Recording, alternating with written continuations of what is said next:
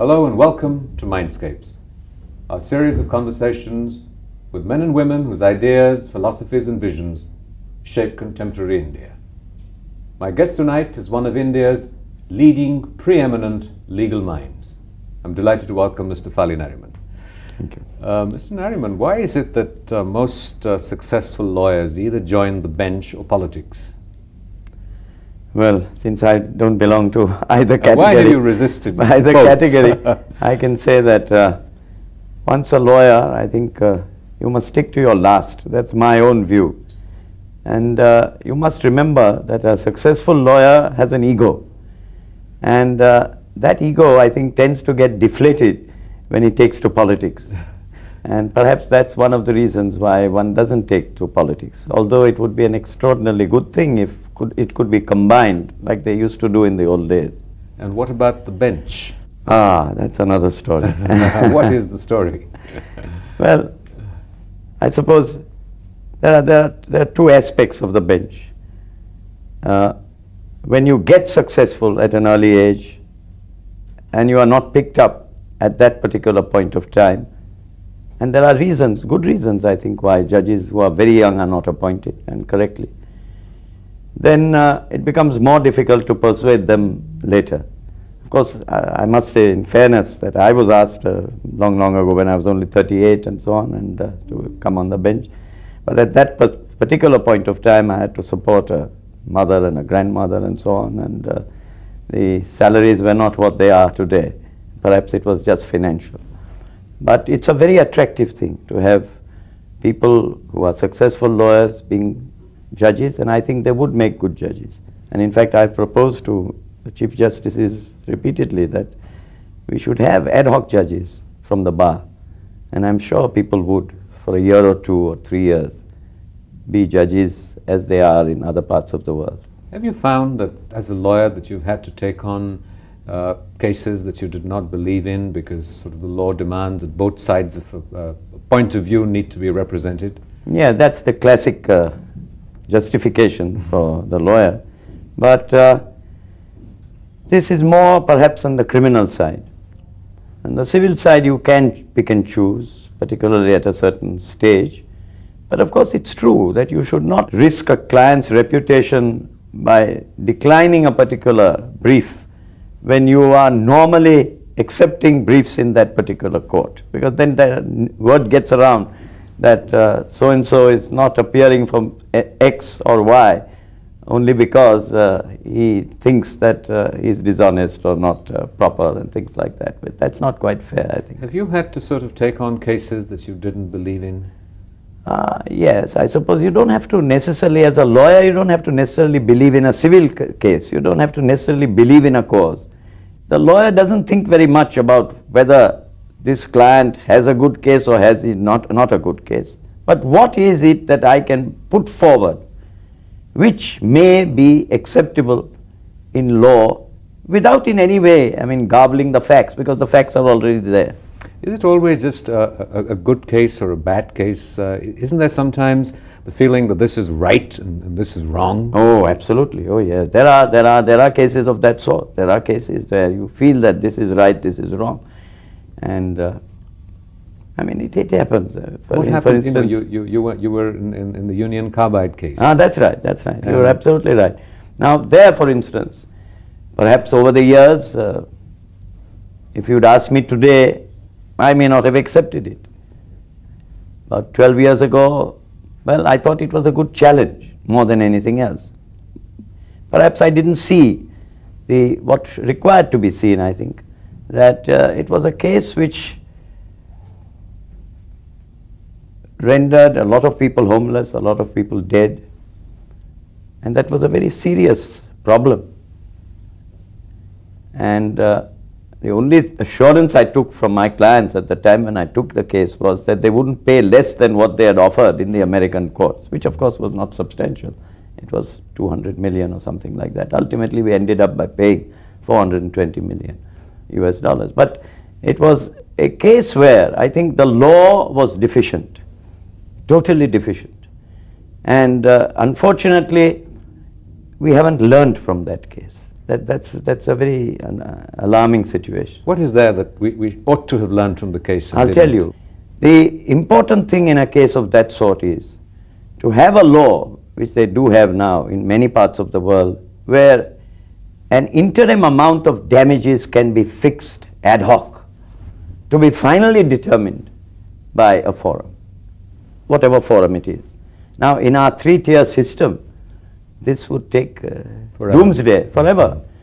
So, that was the deficiency in the law.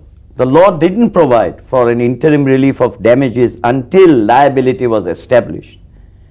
And this perhaps prolonged the agony of the compensation amount being fixed and paid.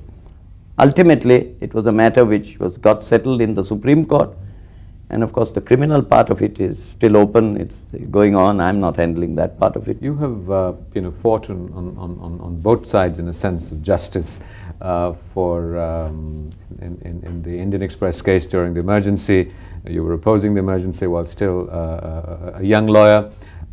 You were also sort of the lawyer for the government on the Narmada case. When you went into a case like the Narmada case, and you were talking about here about people who are displaced and who are affected and impacted by this, and simultaneously you were impacted by the idea of the minorities being neglected, or shall we say harmed in some ways by government policies.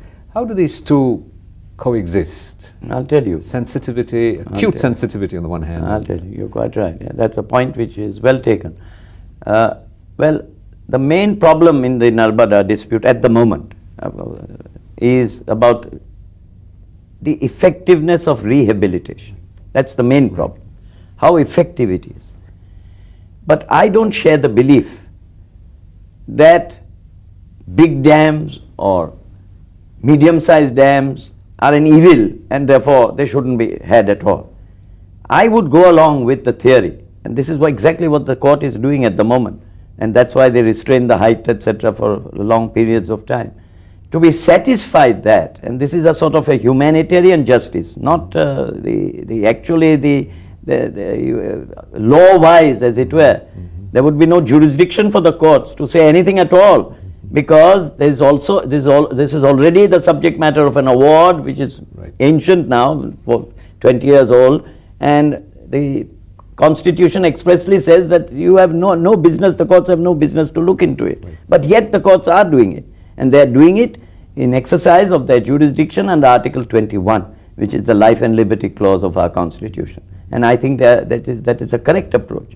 Now, therefore, if the rehabilitation work which was deficient in the past, which is being undertaken, is found not to be proper, then certainly there should be no raising of the height of the dam. But if people are dishoused for a wider public purpose, because you must remember that the dam is not because someone has some grandiose ideas to build a dam, but because it benefits a very much larger number of people ultimately than those who are displaced. Now, these are the two conundrums. Right. And the smaller public interest at the moment, the larger public interest of the future. You may take one view, and I respect people who take one view, but you have to take the other view as well. Therefore, I don't accept this theory that you must cut off everything at a particular point of time.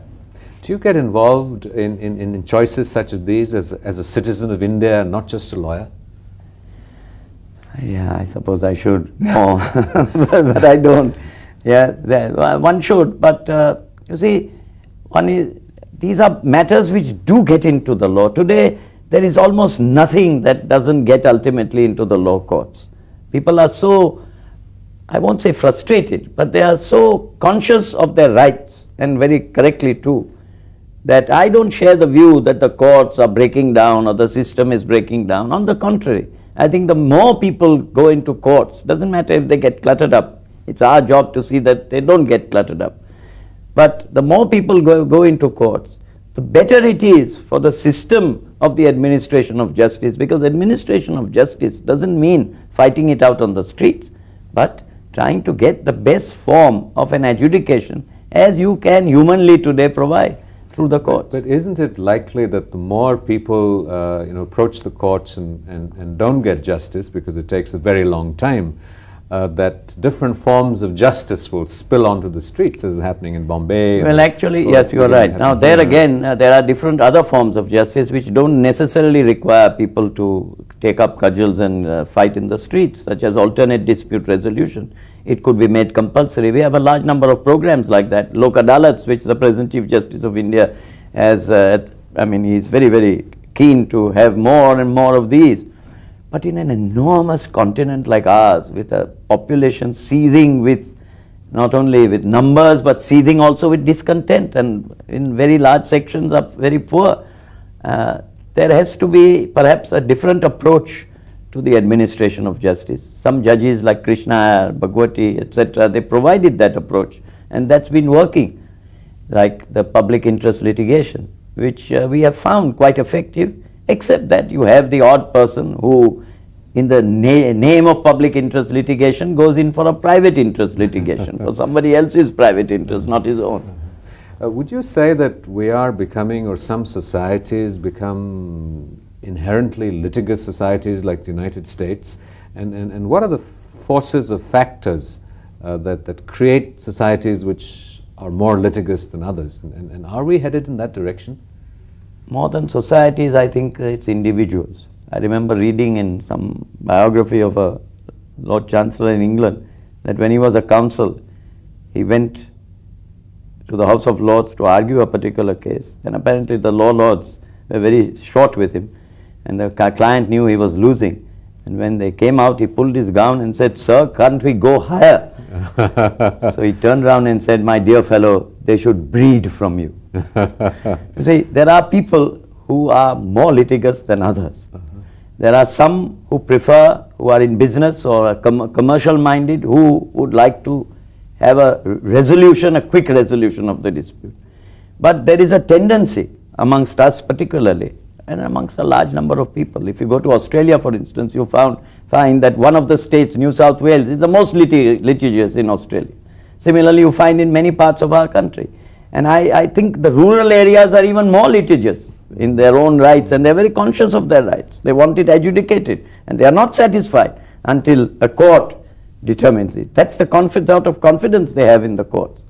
But I think that the more the free press today in our country takes up causes, which they do, and I am very happy to see that, they contribute, I think the media, the free press, they contribute remarkably, I think, to a proper understanding of the various difficulties that arise in litigation, how they are to be resolved, how they can be better resolved, and how it can be brought into the limelight.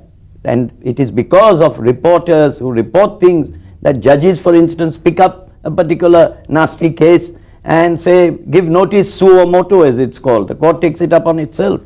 I mean, this is all because the journalists today and the media today are far more courageous, I think, and very involved in whatever they do. And I have great respect and regard for the media. Do you think that even when they go for people? Do you think the press goes enough for judges and the judiciary? They are a little afraid of the Contempt Act. Yes, that's the problem. You see, this is the judiciary enshrouds itself in this law of contempt, which is a very difficult sort of law to understand. In other jurisdictions, it's known as dog law. Jeremy Bentham used to say that when I want something to be done by my dog, I first beat him, and then he understands what's not to be done. Contempt law is a little like that.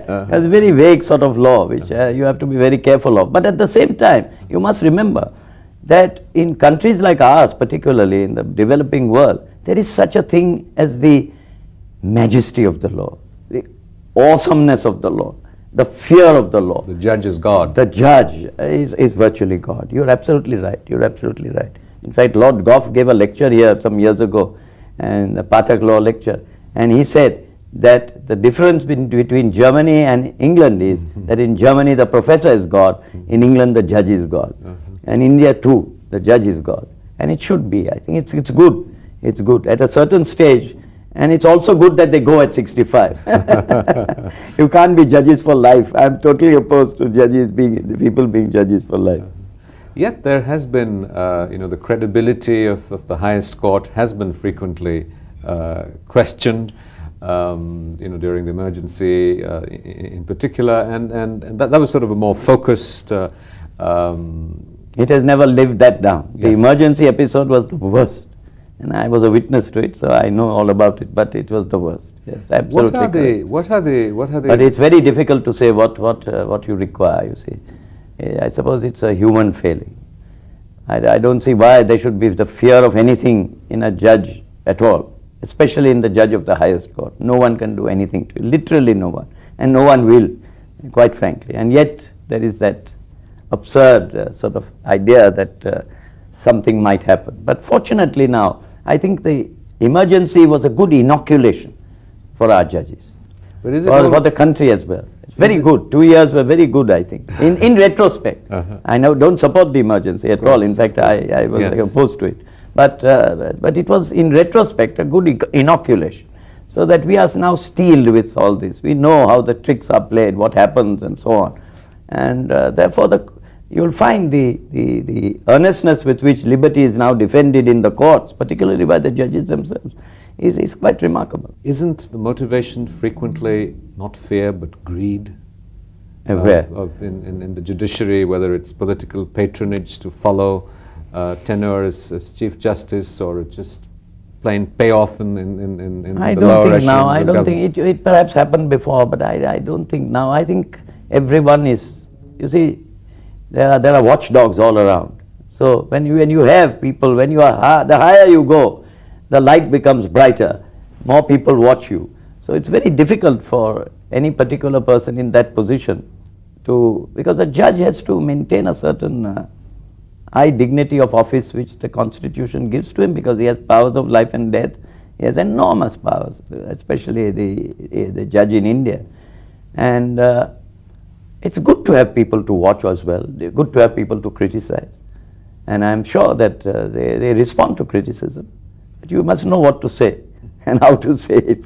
This sort of, the perennial, shall we say, balancing act between the executive and the judiciary, this too has been a struggle in some senses in India. Do you feel that ultimately it is the executive and Parliament that is supreme, and we have a number of delicate cases and issues coming up that involve amending the Constitution, changing the law? When does it become appropriate for Parliament or the people's will as reflected in Parliament to concretely intervene? And let me put it this way, I am not very satisfied, and the voting pattern doesn't show that we should be satisfied, that the people will a particular thing. The number of people who vote in the first instance is woefully inadequate at any particular election. And therefore, to speak of the people's will is a good theory. That's how our Constitution starts off, we the people. I mean, that's the theoretical basis of the Constitution. But there it ends. There has to be some organ or organization which ultimately does not depend upon the people's votes and who is in a position to interpret that document. And I think that under all circumstances it can only be a responsible judiciary. How much goes into a particular judgment, how little goes into it, whether the judge has motives, he doesn't have motives, etc., are different questions, individual questions. But I don't think we have yet conceived of a pattern of government where the judiciary does not have a say in most things that matter. It's all over the world you find it. This judicial activism that people are speaking of in this country, it's not only here. You look at the United Kingdom, you look at all the courts around the world, and you find that more and more are judges taking up various causes which they would not do so many years ago, only because the pressures on the politician not to take up that cause are far greater today. Therefore, an individual who doesn't depend upon the vote is more likely to do justice or take up cudgels for a particular section which needs to be protected. Take minorities for instance. Minorities, in my opinion, do need to be protected. Our framers of the Constitution said they should be protected. But then the protection that you will ultimately get is the protection that's meted out by the highest court. There is no other way in which that can be done. But we have frequently seen that that the court tends to, as happened in the Ayodhya case, seem to hedge a position. Yes, that does happen. And perhaps we learn from the experience, because it was, you see, these earth-shaking cases sometimes do produce bad law. It was the emergency case which produced very bad law. The ADM Jabalpur case is a decision which never will live down. But I always remind the judges of it so that they never forget, and so that we don't repeat it at any rate. But that's a problem where I think it depends on our own ways of looking at things, our own ethos. You know, you are also, as we discovered at a lecture at the India International Center the other day, a man of faith as much as you are a man of letters and the law. And the older I grow, the more faith I have, actually, because I sincerely believe that if you lose your communication with the Almighty, there's very little that people around you can do to help you. I mean, I'm one of those. I'm a believer, as it were. Yeah. So what constitutes your belief? In what ways does it mold and guide and govern your everyday life? Well, I think religion does guide a particular person, and particularly, I mean, I'm not propagating my religion, but a religion of good morals, which is basically our religion, does help to guide you and perhaps warn you more than guide you in your daily lives, that, well, you have to do certain things, you don't have to do certain things. You see, we are people who are supposed to abominate the lie. We are supposed to respect the truth. We can't do it always, I assure you. Nor do we do it always. But it's a good thing to have as a precept. And I think if you don't have a precept of life, or some foundation, some philosophy, you call it God, call it Jesus Christ, call it anything you like. But if you don't have some anchorage in life, then I believe that then you tend to go berserk, and there is no guidepost, there is nothing to fear. And I believe that fear is a very good thing for a human being. He must have the fear of God or fear of the other world on him, so as to guide him in this world. If you were, I don't know what, law minister or Chief Justice of India, both possibilities which you have denied yourselves in some ways, what are some of the things that you would do? Well, in the first place, I think that the more judges push cases along, the problem with us is we are surfeit of cases, of all sorts, criminal cases, civil cases. The more civil cases that are pushed along at an appropriate time, the better, and the less appeals we have, the better. I don't think you get better justice because you have more appeals. That doesn't seem to fit in. And secondly, which is far more important, our legal education must improve. And some of us are taking some steps in that direction. We have far better colleges, universities, and so on. But the legal education is where we get our basic raw material.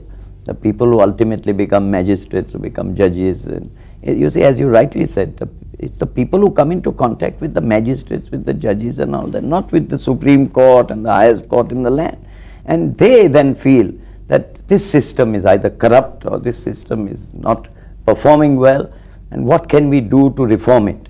Now, that's where some sense of values has to be part of that legal education system. Now, there's no other method, because I don't think that we are either born good or born bad. We have to be made good from anything that transpires. But for education, I don't think that we can do very much in this country. So ultimately, Mr. Nariman, do lawyers ever retire, or they just keep practicing for as long as they're physically able to? Is there a goal, an objective that you think for yourself, the time will be right for you when you feel, I have done what I set out to do? Yes, but at the moment, I think that the position is that most lawyers never retire, they only fall dead. And as far as I am concerned, I try and avoid that if I can, at an appropriate time. You must know when to leave. I think it's in every form of activity, in every office that you hold. You must have the prescience to know when enough is enough. You may be one of the best persons in the world. We've had this in our bar associations, we've had this in various, where a person thinks that he must go on forever. People want appointments for life. See, you must know when to go. And of course, the constitutional age for judges is written in the Constitution. For lawyers, there's nothing written at all. And the lawyer goes on and on and on until he is able to convince himself or others convince him that he should not go on any longer. That sometimes happens, and then it becomes an ego problem. Well, Mr. Nariman, in your case, enough is plainly not yet enough. I don't Good luck, and thank you very much indeed. Thank you. This has been a real pleasure. Thanks. Thank you.